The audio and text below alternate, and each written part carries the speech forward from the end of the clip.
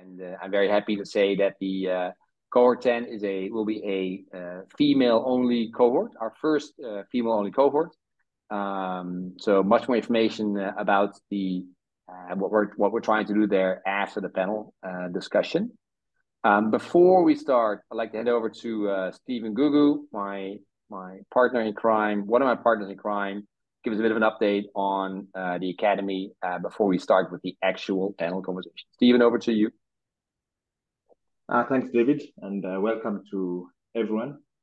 Really excited to have you join us for today. Just in case you're new to the Academy, just wanted to share a couple of statistics in terms of what we've been up to in the last 4 years. So, the Africa Angel Academy has been training angel investors across the continent for the last 4 years since 2020. And the whole mission about the Angel Academy is to, first of all, equip angels with information or knowledge about investing in the early stage companies, and also to bring in experienced angel investors from the continent to just come and share their experiences about what works in the continent. And the key thing is, of course, to make sure that we get more investments into the startups who are solving critical problems across the continent. And just in terms of what we've been able to achieve so far over 600 angel investors have been trained, and these are from 21 countries and counting. 17 angel groups have been created so far, and we've done 9 cohorts. David spoke about the cohort that's just oncoming. That's the 10th cohort. One thing we're really proud about is that all our cohorts have, so far we had 48% women participation, which is really good, and we're hoping that's going to start translating into the early stage investing ecosystem, especially on the angel side, where we'll see more angel investors making investments and more female founders getting funding for their startups. John, if we jump to the next slide. And the implementing partners for the Africa Angel Academy, there is Viridian. You'll get to hear from Alex towards the end of this. Viridian is out of Cape Town in South Africa, and delivers early stage entrepreneur and investor programs across the continent. And there's Victoria Ventures out of Kenya. We run an angel network called the Victoria Business Angels Network. But on top of that, also do other programs focused on early stage investment. I'm the founder of the Victoria Business Angels Network, and really excited to share some of the experiences that we've learned with angels from across the continent, and of course with lots of other partners. These are the key implementing partners.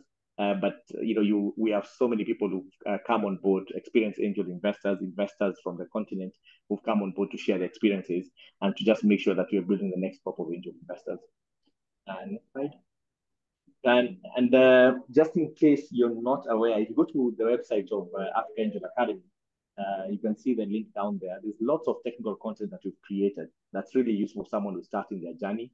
If you're an angel group, if you're just interested in terms of just learning more about angel investing in the different countries that I've mentioned that we've done some training in. So these are case studies which have just been launched about different angel groups, which gives you a sense of how to create an angel group, the kind of challenges you sort of expect, how you can be able to resolve some of those.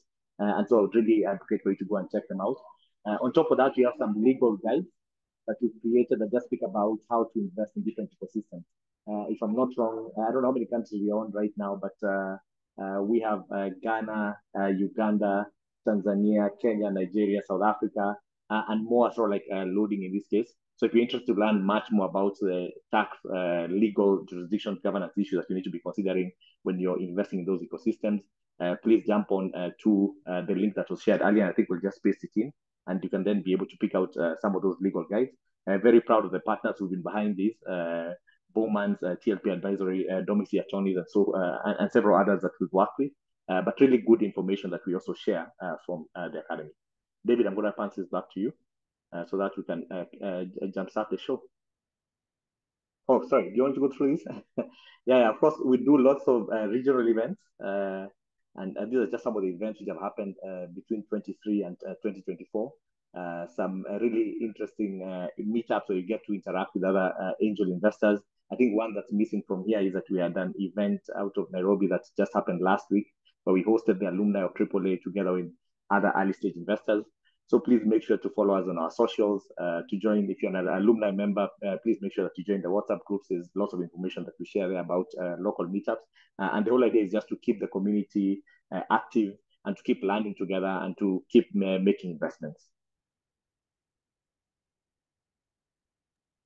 Very good. Very good. Thank you. Thank you, Stephen. Yeah, what I'd like to do, John, is just to maybe just first to sort of introduce the panel speakers, and then we'll go back to Menti. There we go. So yeah, so today we want to speak about secondaries in the context of early stage investing in Africa, and we have invited three speakers, the experts that we thought could really help sort of make this conversation come to life. So I'm very happy to be joined today by Hannah, Erick, and Abraham. Is it probably easiest for you to just briefly introduce yourselves? Hannah, if I can invite you to start, maybe. Right. Hi, good afternoon, everyone. And thank you very much for your time and the invitation. My name is Hannah Subayi Kamuanga. I have been sitting on the board of ABAN, one of the largest African Business Angels Association, and I've also co-founded two prominent investment clubs in Africa, Dazzle Angels in South Africa and DRC Impact Angels in DRC. So looking forward to discuss about angel investment trends on the continent and angel buyers to create value in the portfolio. Very good. Thank you, Hannah. Calling in from sunny Dakar, Senegal. The line was breaking up a little bit in the beginning, but it sounds like at the end everything was fine. So let's see how it goes. Erick, thanks for joining us. Maybe a few words about your background. So thank you for having me, David. So my name is Erick Yong. I've been for the last 9 years CEO and co-founder of Green Tech Capital. We have invested in 44 companies across Africa. We had 6 partial exit and 1 full exit, and I'm very happy to be able to contribute there. Today, I'm representing Zytec Investment Office, which is an asset management company focusing on supporting portfolio management and exit management for investors that have exposure to Africa. Thank you. Merci beaucoup. Merci beaucoup. And then last but definitely not least, Abraham, who's calling in from Kigali. Abraham, a few words about yourself and about your background. Yeah, thank you, David. A few quick words. I'm Abraham Augustine. Used to be a journalist in my past life. Still am, kind of. And also a researcher covering digital economies. As a journalist, covered private equity and venture capital a fair bit. And now I work with Norsken as a programs and comms manager out of Kigali.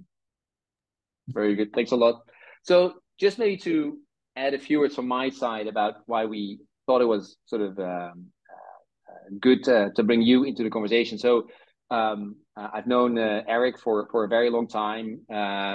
As he mentioned, he's a long-term investor. I also consider him one of the sort of original architects of the ecosystem. Erick and I speak once in a while, and I know that over the past period, he's doing a lot of work specifically around exits and specifically around secondaries. So Erick sort of has been sort of exploring the ecosystem, trying to identify the pain points, and one of them is definitely on the side of the exits and creating liquidity.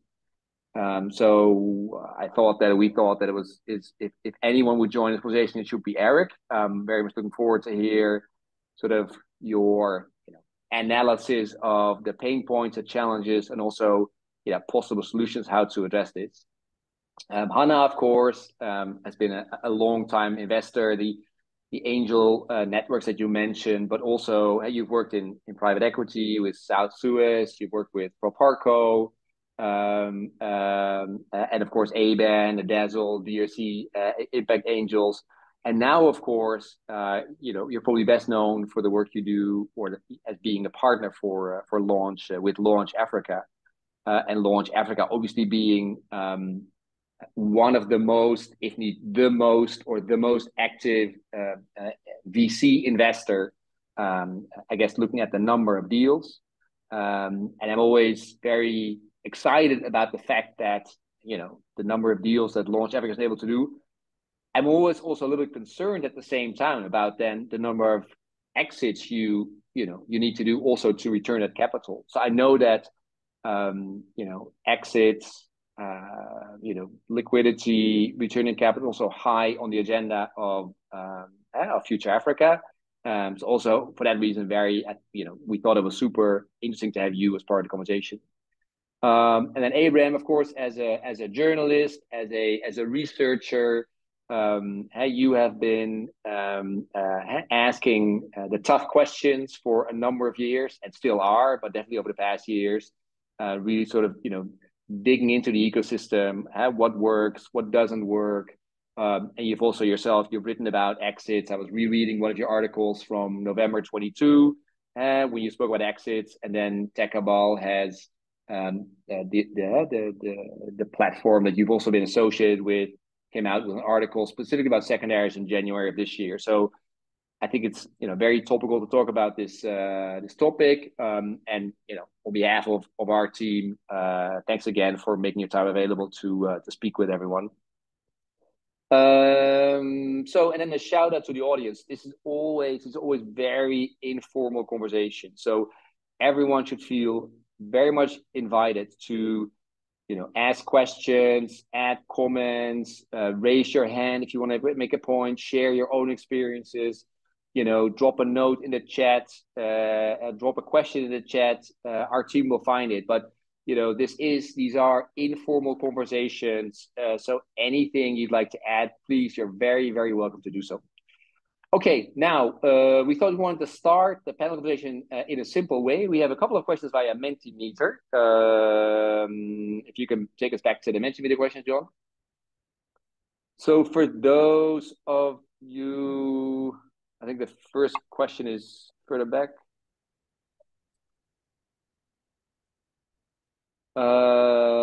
So let's start about how many. We want to sort of test the level of knowledge of the audience. So most of you have read the reports, read the news, you read the social media. How many startups raised at least 100K in Africa in 2023? If you're not, can we get the QR code again for the Mentimeter?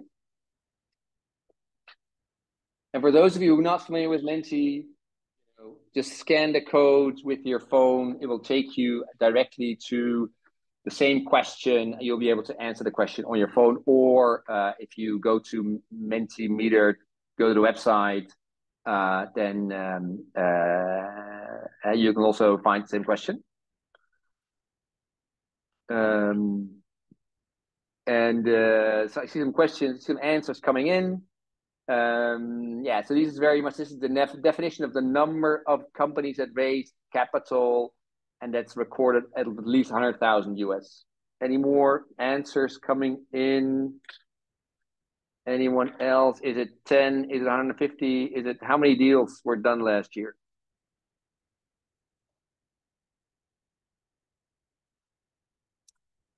I see some more answers coming in. More answers coming in.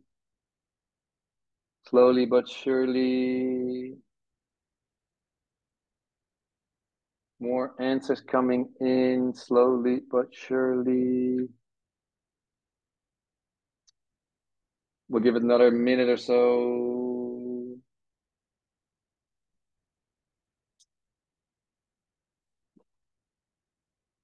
Okay, so it's a very mixed bag right now. So the right answer, as recorded by friends from Africa, the big deal is 500 companies. Brighter puts the number of companies that raised capital last year slightly higher to about 1,000. I think Partech is somewhere in between. But so about 500 companies have raised capital. So the next question then is, how many exits have been recorded in that same year in 2023. So how many exits have been recorded? And this data comes from Brighter. Is it 5? Is it 30? Is it 200? Is it 800? How many exits have been done? Anyone? How many exits? Okay. Here the answers are definitely on the lower side. So we have 5, we have 30, we have 200. But the correct answer here is 30. So this is recorded with Brighter Bridges. So we said about 500 companies or 600 or 700, but in that range have raised capital. And we have 30 companies that exited last year. And these, of course, are, you know, as far as we know, right, public announced exits.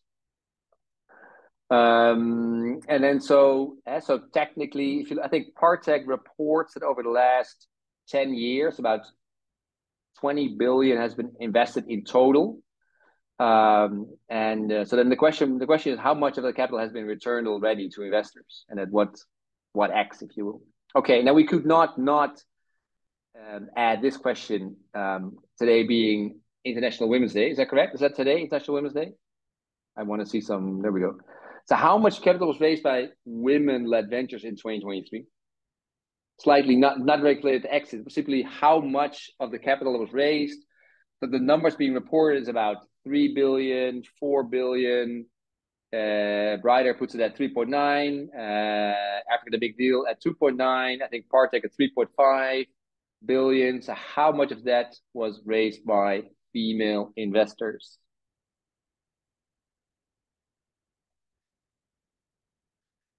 And International Women's Day is tomorrow, March 8th, of course. So leading up to International Women's Day, we want to include this question. And the correct answer here is... Not enough. It's not enough, never enough. That's the correct answer. It's not enough. Well, no matter what it is, it's not enough. Thank you, Alexander Fraser. The correct answer here is 201. Well, the answer has been, it's 201 million. So obviously a very small percentage of total, which hopefully we will help addressing by making our upcoming cohort female only. But we'll get to that at a later time. Okay, this was just sort of to help set the scene for the actual panel conversations. Now we'll bring in the experts, Hannah and Eric and Abraham. So maybe I want to start with you, Eric. So I introduced you a little bit as someone who has spent time sort of analyzing the ecosystem, trying to identify pain points, and also thinking about exits and secondaries. Can you maybe sort of take us with us on your journey in terms of, you know, what do you do right now specifically on secondaries, and you know, why is that? Why do you think this is important to spend your time on? Thank you, David, for the questions. So what I do now is I run Zytec Investment Office, who specialize in portfolio management and exit management.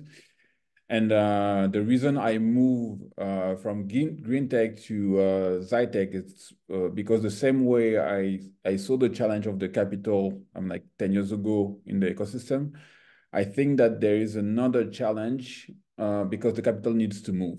And when we look at how the evolution and the traction of the ecosystems happen and the role that the angel ecosystem has played in that, so they contribute in the financing the first innovation. If that ecosystem doesn't get back the money and start to see that it's actually not as profitable as it can be, that will have an impact on the cycle of innovation. So I think that it's very critical that this aspect is addressed, and that's why I've decided to put my energy and focus on these areas. Very simply because all the startups that you see today, and even those that are Series A, Series B, at some point they've been like very early entrepreneur, and they went to see an angel investors. Angel investing being very new, it also means that those are people that move on the non-comfort zone. You know, wealthy people in Africa usually go to infrastructures, you know, business that they really know. And so some people, they took the risk and with a certain perception in terms of how they're going to make money in the future, looking at the US model, looking at all the other venture capital market. And I think that there's a necessity to clarify what is the opportunity of exit, when to exit, and also to clarify what is the venture capital model that should be adapted to Africa versus the US market, who has a different economic model, which is flooded with money. And I think that that's very important. So that's why I went to that space, and I started to dig in a little bit. Okay, very good. Thank you. So maybe just to start with the definition, right? Definition, sorry. So when we talk about secondary transactions, so these are, we refer to when either employees or investors in a company sell their existing shares to another investor, right? So obviously it's from one investor to another investor. And it appears to me, it always appears that it's somewhat mysterious in terms of how do these deals get done, at what price, is there a discount? It's very much not transparent, not visible, and maybe also not very scalable.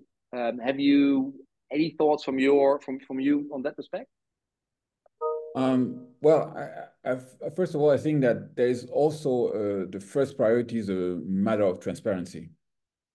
And the transparency being a culture, it has to be implemented at the level of the founders and at the level of the investors.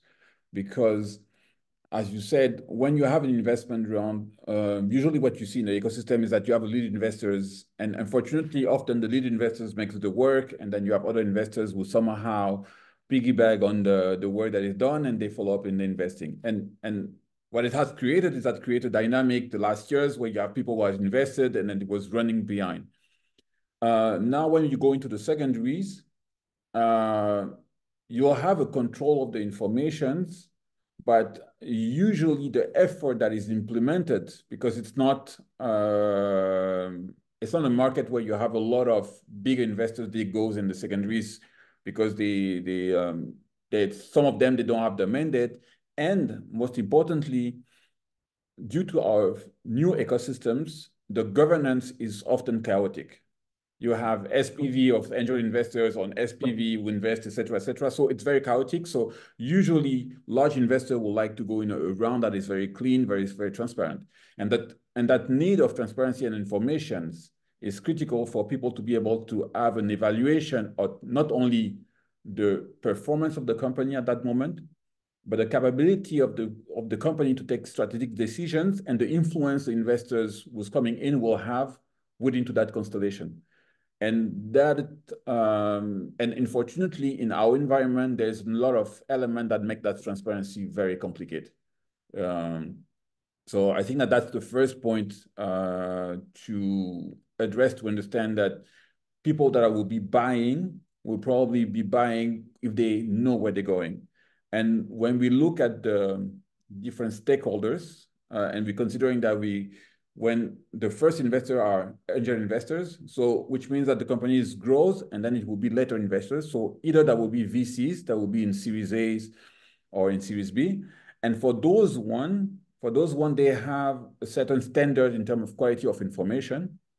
And the gap between the understanding of the quality of information, the understanding of governance from the angel investors and the later investors, that will, from my point of view, for the moment, will probably more come from international investors, is this gap that we need to close. And that is the challenge. Okay. Thank you. So maybe also to bring Hannah into the conversation. So Hannah, you worked both in private equity, where secondaries are more commonplace.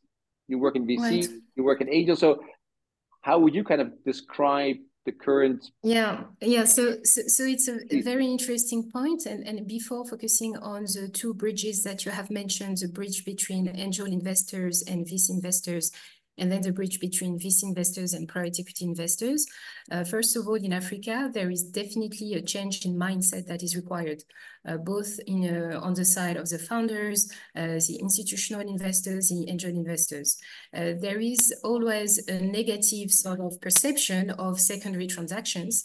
And again, at times you hear founders saying, oh, but why do you want to sell shares in my business? Then it will send a bad signal to the market that you're no longer interested in my ventures.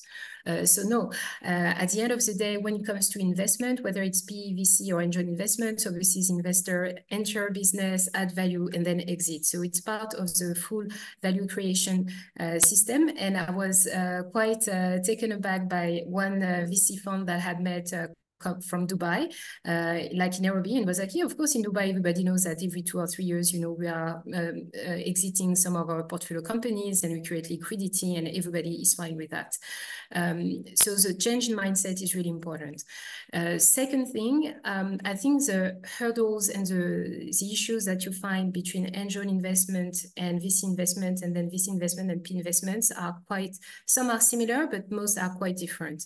I think typically what prevents good secondary deals to happen from angel investors to VC investors is exactly what Erick was referring to. Angel investors typically are not equipped to prepare the startup to receive institutional investment, both mainly in terms of documentation, I would say, right? They don't assist the startup building, just giving a random example, but building a financial model, preparing a proper data room, making sure that they have the right documentation. So sometimes you will find a massive gap when you have a great venture that is angel backed, but then VC funds are struggling to get the right information and the right level of insight. Also, I think VC funds take great comfort to see fantastic angel investors in the cap table. But I know as a VC fund, I also like to see pre-seed ventures, if I'm talking ideation to pre-seed ventures to be incubated, to have, check the box of we've been selected and incubated or accelerated by Techstars, Seedstars, whatever program you have in mind, because it shows that there has been another external validation of your business model. In theory, all those enterprise support organizations are supposed to help you put together the data room and do all the things that angel investors don't have time, the expertise, or the willingness to do. So it's really important to make sure that if you want to maximize your secondary exit, moving from the angel investment to VC investment, that you have at least those 2 elements. When it comes to VC and PE, and I don't want to take for too long, but I think, yeah, everybody is aware that there is a valuation gap, I think, between, VC expectations and PE expectations. And very often at the VC level, seed for sure, and to some extent Series A, we're pricing on, sales multiples. When overnight you're pricing on EBITDA multiples and expecting the company to be profitable, you can have a massive drop in the valuation. And sometimes there is this gap that you have to assess and to see how VC and PE funds can continue to work together. Very good, thank you, Hannah. And also to bring Abraham into the conversation. So Abraham, obviously you have sort of researched the topic. You have spoken to a lot of people about exits and about also the challenges. Anything else that you want to add at this stage, or what do you see as the main challenges, or maybe the main necessity, or why this is a relevant conversation? Yeah, kind of moved around a bit. I was trying to catch the sun, but it was too much. So I had to go hide somewhere where there's shade. Very good. I think pretty much agree with everything Erick and Hannah have shared, and I've spoken with Hannah about this topic extensively. But I just to throw in a bit of a different perspective from a few people as well. It so happens that there are venture investors that, especially in this current funding environment, that feel that during the boom times, secondaries were quote unquote abused. And so they're super reticent to commit to investing in rounds that involve secondaries, right? obviously it's not everybody, but there are people who invest at growth stage onwards, which is typically where you see a lot of secondary transactions, that feel that, okay, I'm putting in money, I'm not naming names, but there are funds. I'm sure that the investors in the room probably have encountered some of them. They are your friends, and they think, well, I'm putting in this money. It's not going to the company. I want to invest in the company's growth. I'm not interested in investing in giving people who are probably quote unquote dead equity, giving them just exit because I'm just giving them money, and that's a hurdle. Personally, I'm curious how Hannah and Eric, how you treat those conversations when you run into them, but I just wanted to throw that into the mix. Sure. Pretty much everything they both said, something I agree with, but just to bring a different perspective. No, very good. Thank you. And Hannah is already, please go ahead. Definitely, Abraham. When it comes to angel investors and VC investors, we have to really understand that simplifying a cap table and making sure that the cap table is simple with a limited number of investors is adding value to the company, both in terms of making it attractive for the next round of funding, but also in terms of governance and making sure that the people with the right skill sets and the right infrastructure are adding value to the business. Now, again, going back to my change in mindset, obviously some funds by definition don't like to invest my money so that somebody else gets rich, and I want my money to fund the growth of the company. So we don't necessarily expect to see 100% secondary transactions. However, getting this consensus in Africa where, and I don't know what the right percentage should be, but where 20 or 30% of the funding round should be allocated to secondary opportunities, that would create a very positive momentum in the market. Last but not least, I'm not going to quote name. I'm thinking about even if I should quote the type of organization. I will be political, I won't say. But we were in a scenario where a secondary transaction was being structured. So I'm still hopeful that we'll manage to get it through in the next few months. But there was one investor who decline and refuse that the new funding round a portion of that round would be used for secondary transactions, while the three other co-investors were all on board with we want these historical investors to actually exit, and the valuation was right for everybody. So, and this investor, out of principle was like, I don't want my money to be used to make African people rich, which, so this change of mindset is real. And I think that if we share more and more of those stories, maybe as an industry, we'll get a better consensus there. Very good. So maybe just a quick sort of explanatory question, if you will. So part of the audience are sort of new angels. So why is it important to clean up the cap table? What does it mean, and where does it come into the conversation? Yeah, whoever feels simply. Oh, okay. Eric, maybe. Please answer. But it's just simply when you have to. So when you are VC funds coming at, let's say, Series A, Series B, or PE fund coming at Series C, if you have to negotiate with 20 investors or 30 investors, including some with 1%, 2%, 3%, like you can see how this could be quite, time-consuming, not interesting, and very difficult to get consensus and to get the right corporate governance right. And on top of that, obviously the management team is diluted, so it's not necessarily like, basically you are in a scenario where you incentivize the wrong people with the wrong tools, right? Because if frankly you've been an angel investor, sort of debt equity from 3%, 1%, 0.5% for like 10 years, and you cannot make your returns, at some point you also have to give the ball to somebody else so that the company can have a decent capital. Eric, Abraham, please go ahead. No, I think that what you said is very true. I think also that the game is very different when you're angel than when you are VCs, and the more you're growing. So the angel investors, they look at, I want to get the biggest shares because I want to get the biggest part of the money when the money comes out. That's the mindset. But bigger investors, they just say, okay, maybe I can have 1% of the company, but I will look at the term sheet and I want to have enough influence to make sure that the reason why I invested today will still be valid in 5 years, 7 years, 8 years. So going on that principle, the governance becomes very, very critical for an investors, because you can have a great companies, but if then the company goes in another direction, you have some companies that are very impact driven, and then after you cannot influence the fact that they decide to go in another directions. Basically, you as a VC, you have an issue with your LP because you find yourself in a company where you were not supposed to invest. So I think that the way to invest is very different, and then it brings that the angel investors needs to understand what's happening after.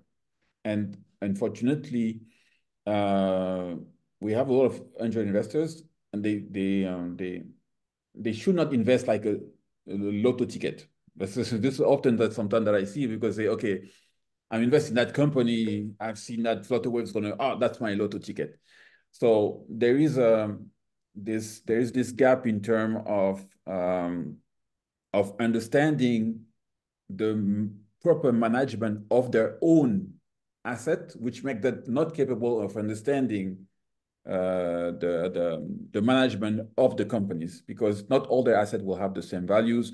The value will change, and if you know that the value will change, one of the things that you're trying to do is to have certainty in terms of how your asset's going to stay in the same trajectory, and that's where comes the importance of the cap table. The last point is the fact that all those founders, they're sacrificing a lot. And what you're trying to do, and what all the VCs, they understand now, is that the biggest risk is that the founder just say, okay, I'm tired of it. It's too hard. I just stop.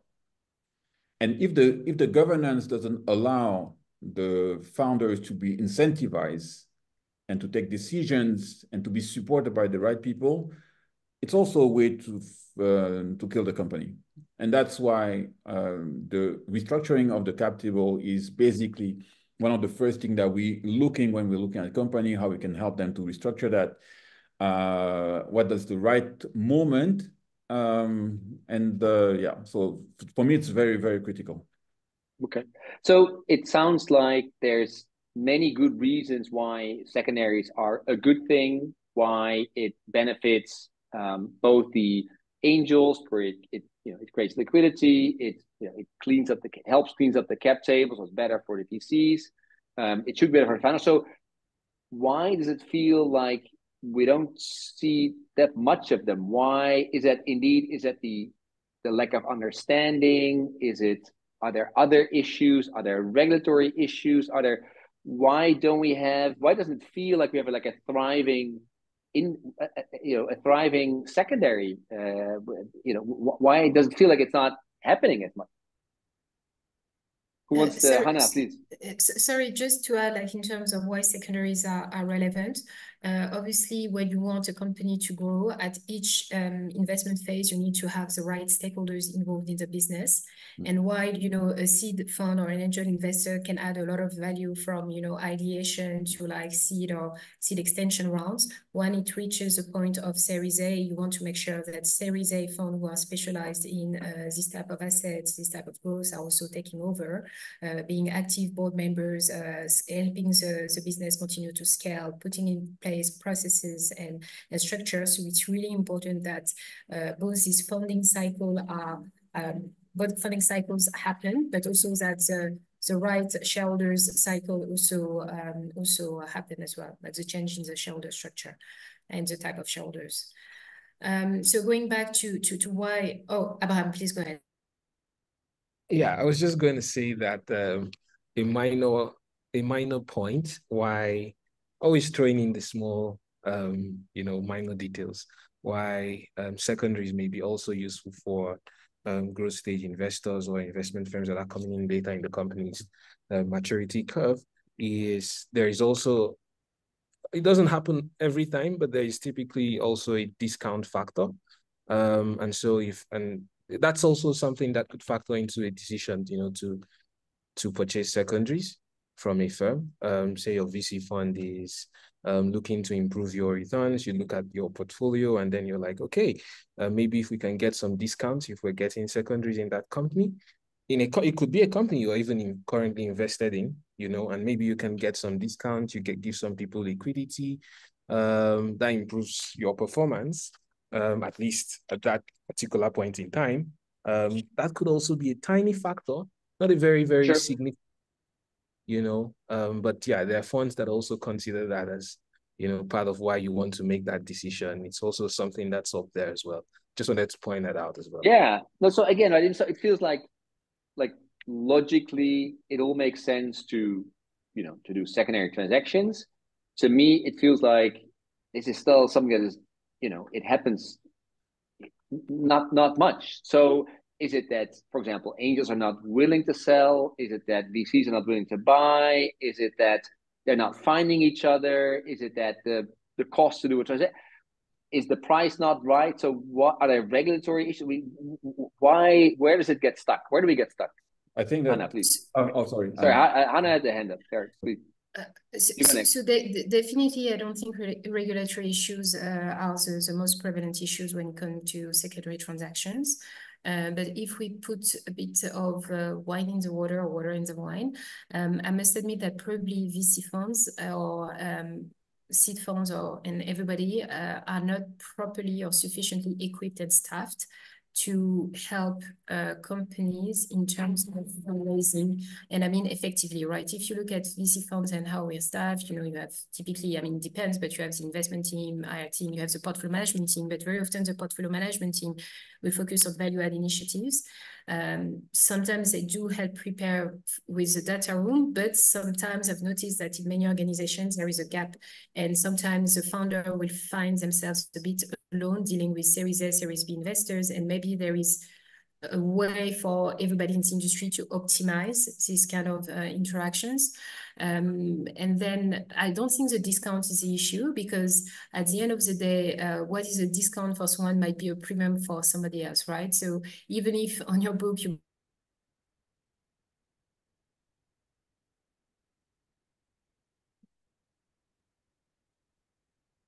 We're frozen. Yeah, I think Hannah is mid-frozen, mid-sentence. Well, Eric, you wanted to comment as well? Yeah, sure. For me, I see two main reasons. I mean, like I've been looking at it now for 1 year, and I've seen two major reasons. The number one is the maturity of the ecosystem in terms of knowledge on portfolio management and management of assets. When you look at the angel investors, they basically, most of them don't even know the value of their portfolio. They just believe that, okay, I heard that there was this round and this is the value of my portfolio. And therefore, someone will say, oh, I have invested and then now my portfolio reached like 3-4 million. So he says, everything is good. But then after you start to investigate and look at the information on the company and say, oh, you know that now the company is not raising because they are in down round, they're going to close. So people just quickly forget that those are papers. It's paper value versus cash value. And therefore they don't understand that there is a process beyond the fact of investing, of managing the paper so it becomes cash. So that is I think that's one of the issue, and therefore I've seen several angel investors, they had the opportunity to take secondaries and they did not. They did not because they say, like one of the things that you say, okay, why am I going to take a discount? If this guy is coming in, it's going to be bigger. But the fact that they just often forget that when the big boy comes, he changed the term sheet. When he changed the term sheet, he turned that to his advantage. And the multiple that you expect that you would have had now, you may have a better multiple going out now with a discount than in the future. But unfortunately, the knowledge is not there, so they're not taking it. The other aspect, I think that why it's not happening, it was, I think, what Anna was referring to, is the fact that people think that there is no work to be done. I have assets in a company, someone wants to buy, it's easy. I come and you come, you want to buy? Yeah, yes, no. So when it's not like a round where you have a mix of classic assessment and secondary, it basically never works because nobody wants to do the work and nobody wants to carry the financial burden of doing the work. Although I think that all parties have an interest because the angel investors wants to have more liquidity, the VC wants to have discount, but the VC doesn't have capital for it. So usually, even if he may make a better deal, he would not have the resource to do that, so he cannot allocate money. And the angel investor says, oh, I already invest my money before, so why would I pay more? If you look at more advanced ecosystem, investors are managing their portfolio and trying to see what is the value of the portfolio and create cycle of exit so that they can have more liquidity, and because the trend of yesterday might not be the trend, so they're trying to read the market, etc. That maturity is lacking. I had conversation with some VC firm, and what they were saying is that, oh, okay, the founder is benefiting from it, me joining this cap table, so he should be actually financing the preparation. So there's a question in terms of who has the most value out of it. And I think that it can differ. Some angel investor can say, now I'm so long in that, I rather pay to go out. And that's actually not very clear in the ecosystem. The last point I would like to raise is the lack of knowledge of founders on the importance of restructuring their cap table as they're growing. I have recently, I won't give the name, but we have organized a secondary deal for a company in Nigeria where we've helped the founders buy back shares from his angel investors so that he can be ready for a next round, because he knew that it was not possible, although the company had liquidity. So most of the founders, they don't know how to proceed. They don't know when is the right moment. So because that's not in the culture, and I think that there's really a gap of knowledge in terms of the importance of this part, and that causes that that limited number of transactions that you mentioned.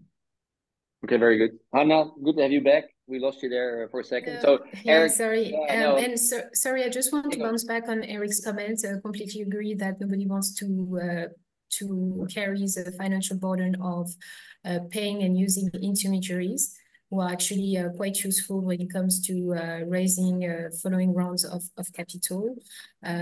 So I think there is something that everybody should think of. The founders to understand that hiring, companies like Eric companies or raisers, or there are a bunch of them, to make sure that they manage the next funding round is actually quite critical. And then, yeah, I think this is where maybe we should be able to optimize and to do a bit more work as an industry as well. Very good.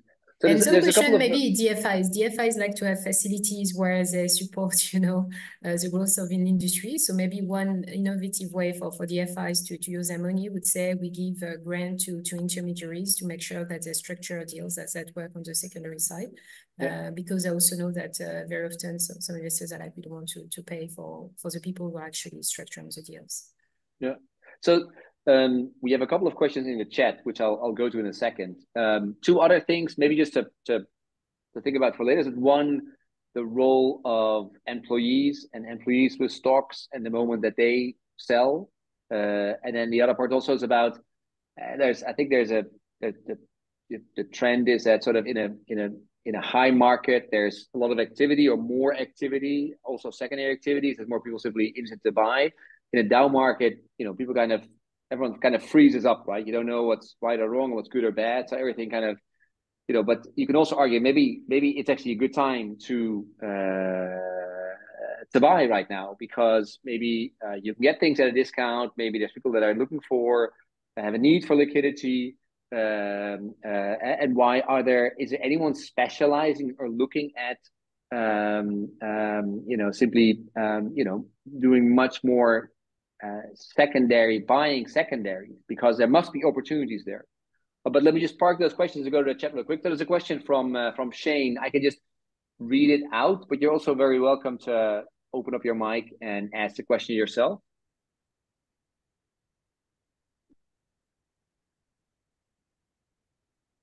Otherwise, I'll go ahead and read it out. But Shane, you're very welcome. I was on mute. Hi, everybody. Thank you. A very interesting and engaging discussion. I'm not sure if you're familiar, but there was a recent article published by Carter in the US where they commented on the secondary market, and they talked about sort of the wide range and the difference between the pricing of secondaries if they were ordinary shares versus preference shares. And I just wonder if the panel could share their experience of this in the sort of the African context, and whether there is any sort of kind of firm range, or whether it is, it's simply sort of a willing buyer and a willing seller. But I think what I'd be eager to understand is, whether there is a sort of a preference for ordinary shares versus preference shares. Thank you. Thanks. Yeah. Any takers? Who wants to answer the question? What I can say is always depend in terms of the positioning that the new investors will want to have into the organization. I think that plays a role into it. But overall, that's not really I think that I would like to say we're not even there. So I like to say just very simply. I fully agree, Eric, with you. This was about, I was about to give the answer. We're not even there. We are still at the stage where, we need to push people to sell their shares, whether they are ordinary or preferred. Yeah, because what's happening is that questions comes when the company is a little bit more mature. And this is where those founders are really concerned about it, etc. But when it's very early, people, they just think about the opportunity of the transactions. So the educations to get at that level, I think that's another I think that's another point, and very, very, very far away from the consideration that I've heard. So I want to say something on what you asked before. No, I skip it. Because otherwise, I'd be happy to share some of our experience at Launch Africa Ventures, without being too specific in the numbers. But we did close some M&A deals, and some of them were actually public in WhatsApp groups, and these transactions went pretty smoothly. I would say most of those were still share deals, so there was a very limited cash component. But when you find the right mix, you can, as an investor, you can have, well, it's not liquidity per se, but you still have like a sort of evolution in your portfolio through M&A activity. Point number two, when I look at our follow-on rounds, most of them were, I would say, straight sort of follow rounds, but there are a few instances where everybody agrees on the table that the employees and the founder should be allowed to take some cash out of the table. Because as Eric said, when we know a founder has been, for 5 years, 6 years, living off, rice and pasta, and you reach a pre-series A level, of course, we would be happy for the founder to be able to take, whether it's 100K, 300K, 500K off the table. So I think as an industry, we are all a bit more cognizant of that, because it's all a question of alignment, incentive, and making sure that the management team still has the motivation and the strength to go on. And the last bit, so I've spoken about M&A, follow-on rounds. Yes, secondary exits. So we are working on a few exits. So again, I would say Africa, things are taking much longer than expected. We are confident that we'll have a few exits in the next, I would say, 4 to 6 months.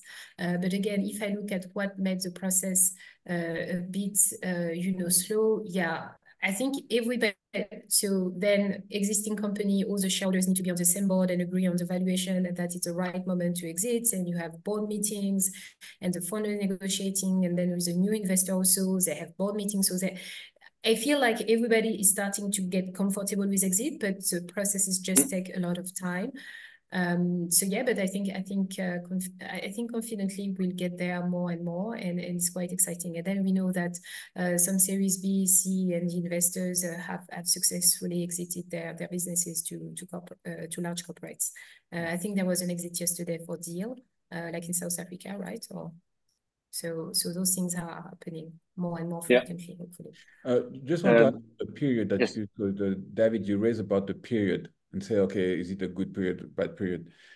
I think that's it's very human nature related, because it's like stock market.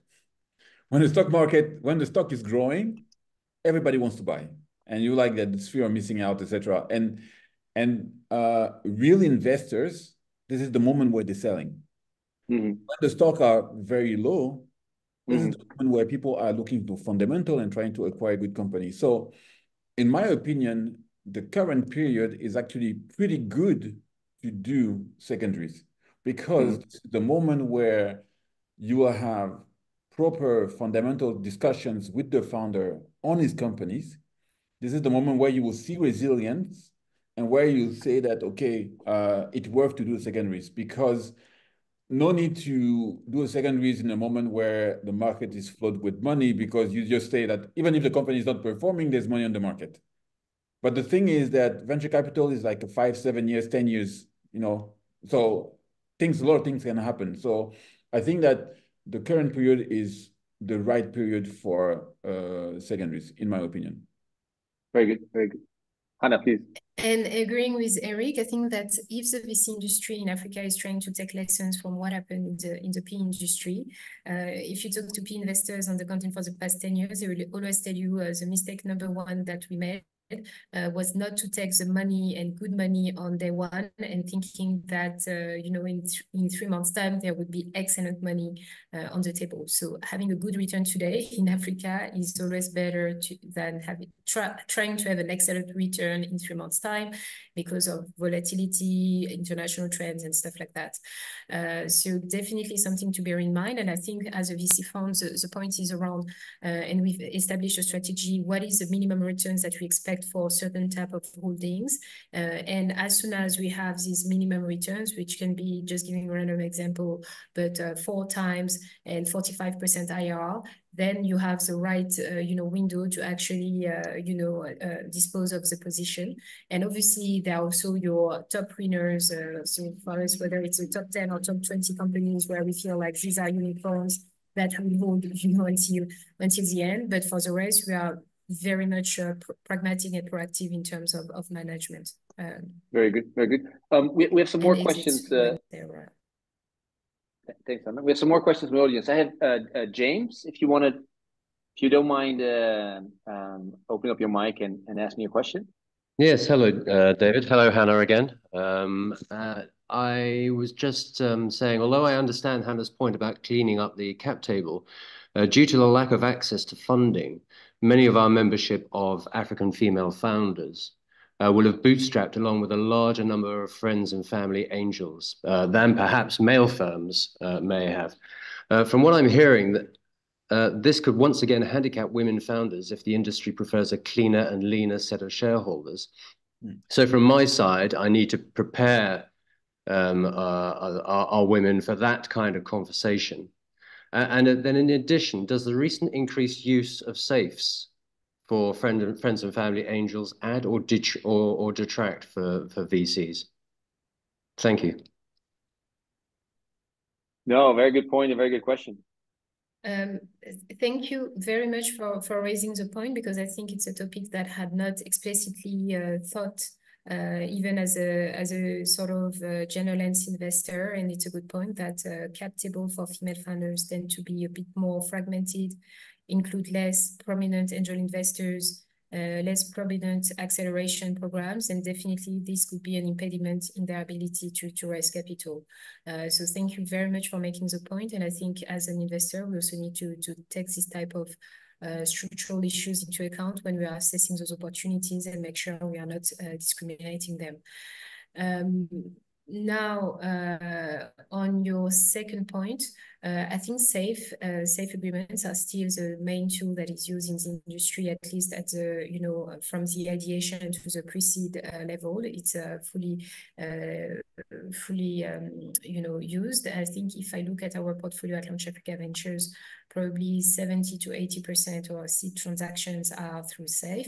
But I must admit that we are seeing an increase in the use of equity, especially in our strategy when we look at early stage pre-seed company.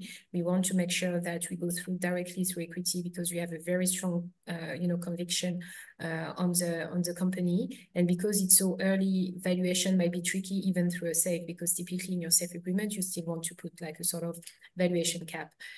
So equity, I think, is a bit on the rise, especially early stage. And I think also convertible notes are an instrument that more and more VC funds are comfortable using. And the last few deals that have closed, we used convertible notes also quite substantially as well. And I actually even spoke to 2 VC funds who were telling me that they don't want to use safe agreements because they feel that the uncertainty on what the actual cap table will be after conversion of all the safe agreement is too high, that a lot of people do not actually understand the mechanism of conversion of the safe agreement, and that they've seen scenarios. So those 2 funds have been operating, let's say, for more than 5 years, and they've seen scenarios where founders were highly disappointed because they did not realize that safe after safe after safe after safe, once they had a price round, they were materially diluted. So yes, to safe, but please bear in mind that VC funds are more and more important to equity, convertible, and even like venture debt, right? So you need to think about all these financial tools when it comes to funding the business. And just to add on the challenge for the woman, I think that it's important for in the case that was mentioned to understand that the small angel investors, they mostly have all the same interests. And that I think that there's something that they often ignore, is that they can organize themselves, structure themselves in order to have a aggregate voice and simplify it. So and often they forget because everybody think about his own backyard, and that this is what create that complexities. But today, with the different instruments that are available, if all the minority investors can organize themselves because they have an alignment, you can either put a government into the company or among the investors. And I know that in some of the companies that we support, we've helped them to implement that governance among the investors, and we structure it in a way that they can actually have a better conversation with larger investors. So I think that there's not, there's always a solutions from when you can actually put everything on the table with different stakeholders involved. Okay. Lovely. So thank you very much. Thanks, James. Thanks for joining us. So we have we only have about 5 minutes left in the conversation. Time flies. So I want to try and sort of take us towards in the world of solutions. So maybe if we think like 5 years from now, what do you hope the world looks like? What is in place? What is functioning to make sure that that we have taken this one level up? I mean, Abraham, maybe to start with you. 5 years from now, what is working well? What is happening? What have we fixed? What's going better? Well, I think one of the things that becomes better, I was surprised that actually it wasn't mentioned. We have more African VCs, African growth stage VCs that have the capital to deploy. So that it makes it easier when you have these conversations about, okay, we need to clean up a cap table, right? One of the things you had asked about why we're not seeing so many secondaries, right? Especially now. And I think one of the very obvious answers is that a lot of the investors from outside of Africa have left the continent. They're not putting in money. They're not looking at deals, at least at the pace as they were looking at it before. And when you have that situation, you just have limited capital, looking for you have how many African companies, think about it, are trying to raise a Series A onwards right now. Several of them, I know a few of them, right? But they don't have as much of a pool of investors that they are talking to daily. And I think this has to do with some of the work, David, you've been doing with the Boost Africa facility. We have some of those investors that can come in at those more mature stages of the company, because the point Eric made earlier about the ecosystem or being more mature is actually very strong. It cuts across the different aspects of this conversation, right? So the more you have VCs that are looking at more mature companies, I have a few of them, and we're thankful. Several more are raising more larger funds to invest in those companies, right? And 2, 3, 4 years from now, I expect that we have a bit more of those companies that are trying to have these conversations, right? Eric has talked about how maybe this is the perfect time to start purchasing secondaries.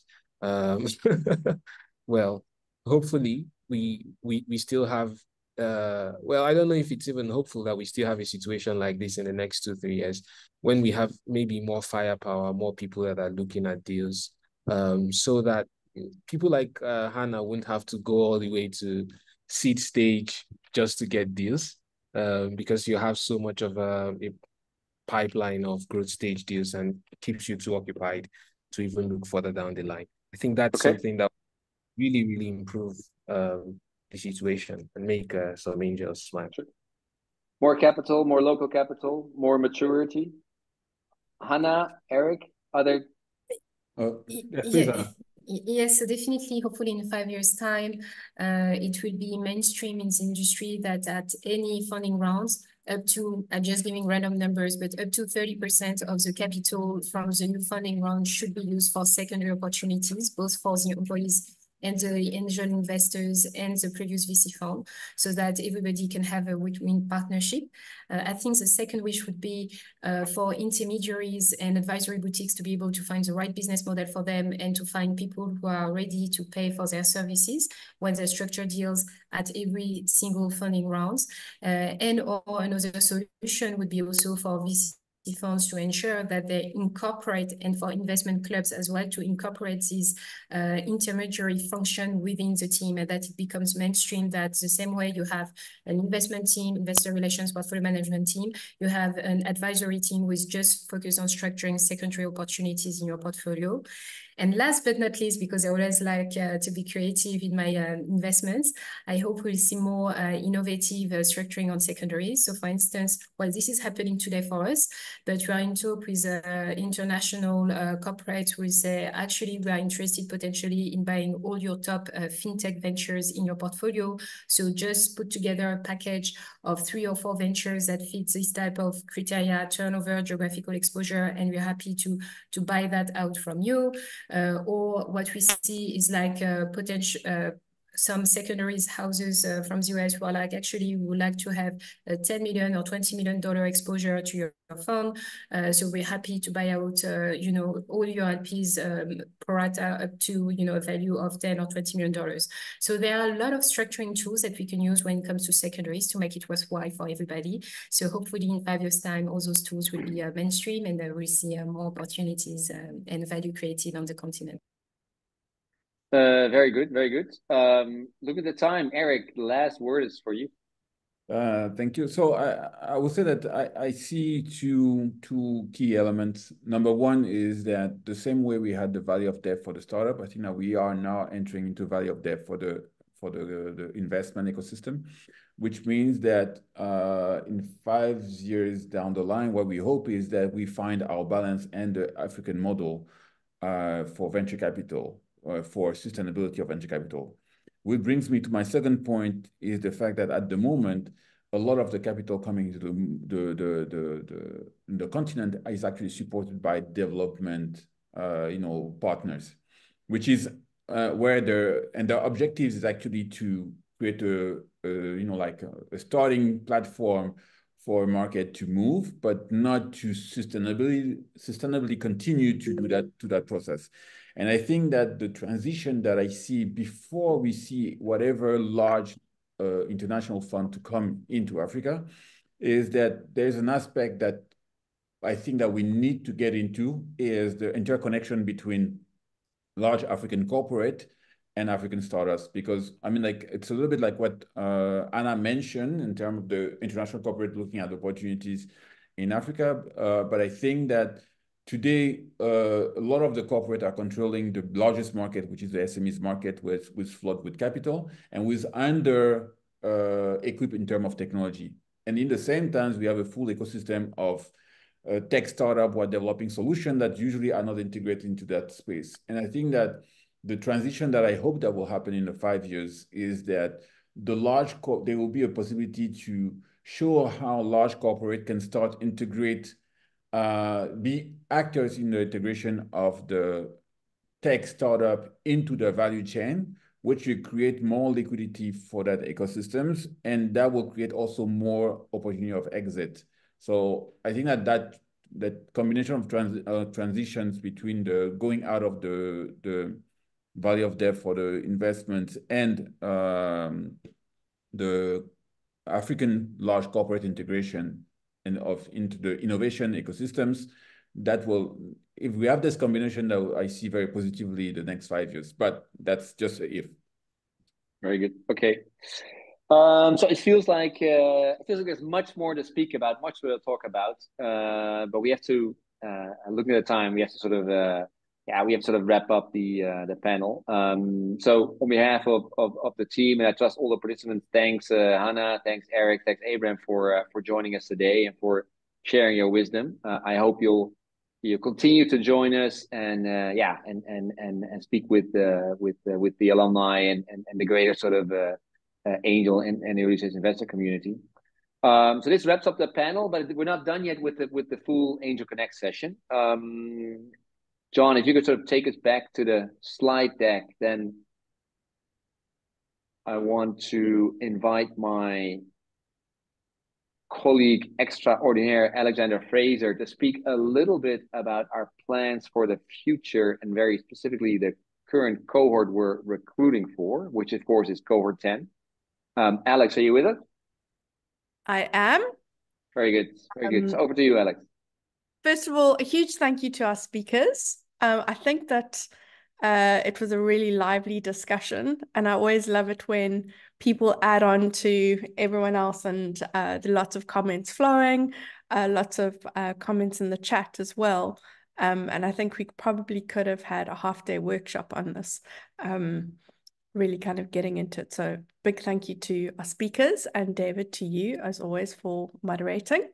Really excitingly, we are kicking off recruitment in conjunction with ABAN, and thanks to our wonderful partners at the Dutch Good Growth Fund, we are running the next African Angel Academy cohort 10, and we are doing a women exclusive platform. And we are currently accepting applications. So if you're keen on applying to African Angel Academy, please do so. We have already got a number of applications, and we're accepting people on a rolling basis. So please don't wait till the last minute. Applications are closing at the beginning of next month. We also have an information session coming up this time next week. And Jess has just posted the link to the applications in the chat, as well as the sign-up link to the information session. So those of you who don't know about the African Angel Academy, it is an online course with 12 online video modules, but each week we connect with one another in a format very similar to this. We hear from expert angels, learn from best practice, give you access to resources, guides, and templates, and we have excuse me. We have great speakers every week, just like Hannah, Eric, and Abraham today. Join us on the African Angel Academy. We either alternate between a Q&A session or a masterclass, ending with a startup showcase. Excuse me. But it's really a fantastic opportunity. And when we meet each other in person, they're just big smiles and hugs, and it really has built an amazing network across the continent. We had a meetup last week in Nairobi, which I was very fortunate to be at, and we had people saying, please take a photograph of, we're all cohort 6, we all cohort 8, and it was really fun. And then the week before that, we were in Tanzania with Masechu, who's on this call, and Martin with his angels, also connecting. So it's so great that we can see each other more and more. If you wondering whether you are the type of angel that we would look for on our program, this is just to give you a little bit more of an overview of who we're looking for. Generally our angels are professional, mid to late career.